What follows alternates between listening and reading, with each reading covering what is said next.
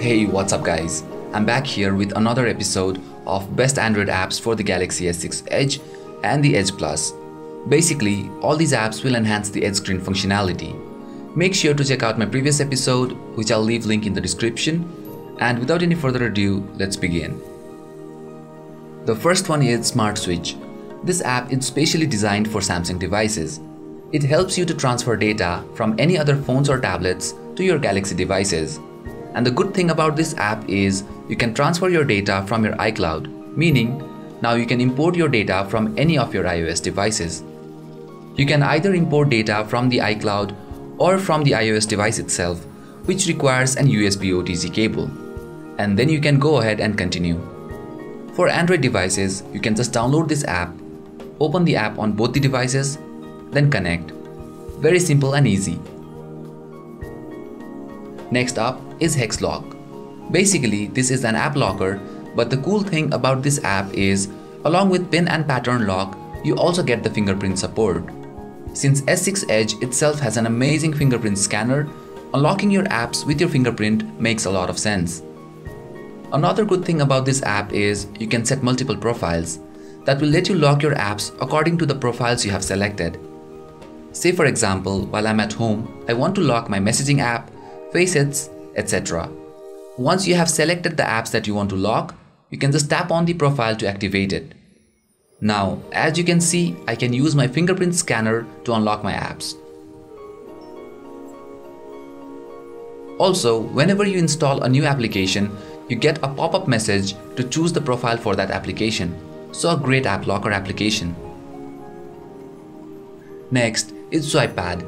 Basically, SwipePad is a gesture launcher which helps you to launch your favorite apps or shortcuts, like your WhatsApp conversation, favorite contacts, app drawer, or anything that you use the most.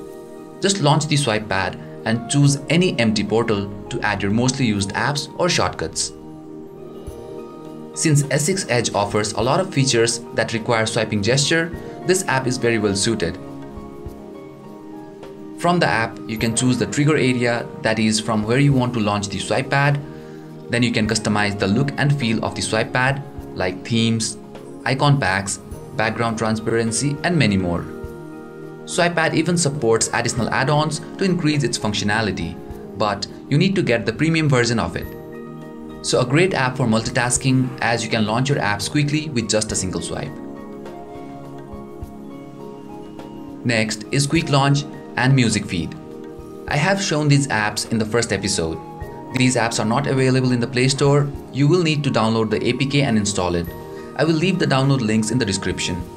Quick Launch will help you to launch different applications as well as control your music player from your lock screen. As in, you don't have to unlock the device, just swipe the Edge screen and then you can have access to this Quick Launch.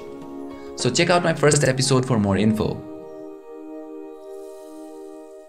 The next one is Edge Color Notification. This app helps to customize the Edge lighting for different notifications.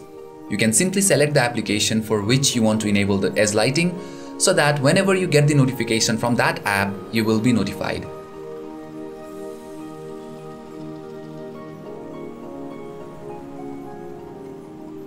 From the slider menu, you can customize the Edge lighting, that is, you can customize its width, color, effect, and the way it appears. So just go ahead, try this app if you want to customize the Edge lighting. Lastly, I will talk about few wallpaper apps that I use the most. Here I will quickly talk about few wallpaper applications. The first one is called Nautilus.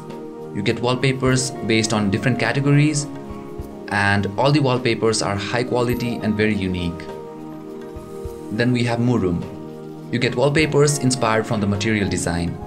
Again, you get multiple categories here and a very easy to use user interface. Next is the very popular Facets.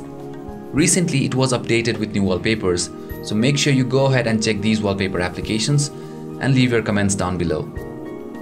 So yes, that's all for this video guys. I hope you found this video useful. Stay tuned for more videos and I will catch you guys in the next one.